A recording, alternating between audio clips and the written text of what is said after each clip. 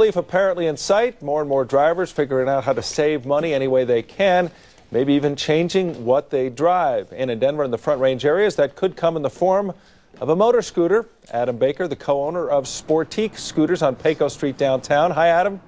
Morning, Tom. Well, let's talk about this. Have gas prices caused a sales spike in the scooter biz? They have. Those big SUVs are pretty tough on the wallet, I hear. No, yeah, they certainly can be.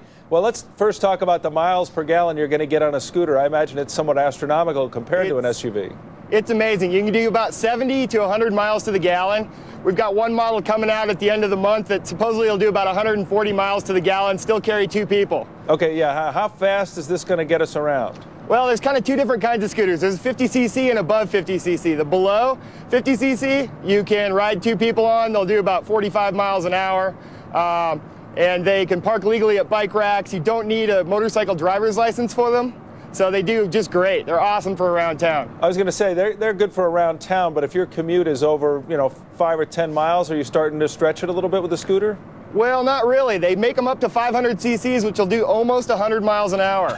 Now, when does that become a scooter, go from a motor scooter to a motorcycle? Well, I kind of like to say that motorcycles are made for high-speed cornering and scooters are for everything else. They actually have great brakes, they have really performance engines, and they'll still do anywhere from 50 to 70 miles to the gallon, even at 500 cc's. Okay, you don't need a motorcycle license, but you have to have some skill to handle a motorcycle. How much skill do you have to handle a motor scooter?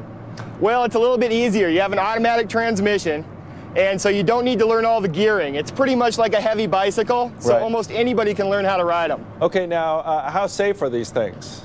They're actually quite safe. Because you're not reaching the speeds and don't have the capability to reach speeds that create danger, they actually do incredibly well. Is there a helmet law? There is not a helmet law in Colorado, but I highly suggest you wear one, even if you're on a bicycle. Now, even if you're good on a motorcycle or a motor scooter, you certainly are kind of at the whim of other drivers with big vehicles around you. As far as that side of safety, I mean, how do people feel as far as the comfort level in working in traffic with these things? Well, you're actually a little better off than a bicycle because you're actually traveling in the flow of traffic, and so the danger level is greatly reduced because you're not coming into blind intersections. Let's talk a little bit about the technical aspects of licensing the scooters and as far as insurance as well.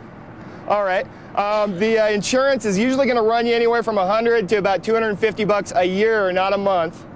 And they're registered with a sticker, which lasts you 5 years. It costs $5.25. That's what allows you to park at the bike racks.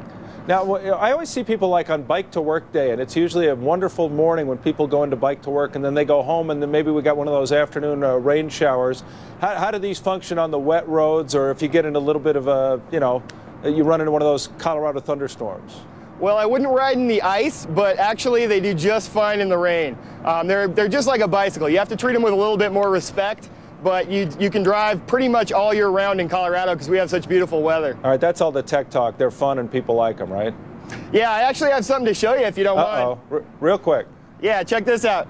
I was thinking of Angie when we got this sidecar. I thought, she's got somebody on the way, so hopefully he won't be as ugly as this one, but we'll see. Is he going to move for Angie? Have to get him out.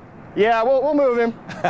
Hey, thanks so much. It's good to see you. All right, thank you, Tom. Adam Baker joining us from Sportique Scooters. What do you think, Angie? You like the sidecar? That's pretty cool. You jump in over there? Would you ride that? Would I ride it? Sure. I don't know. I'm kind of a chicken when it comes to stuff like that. You? I am. Come on.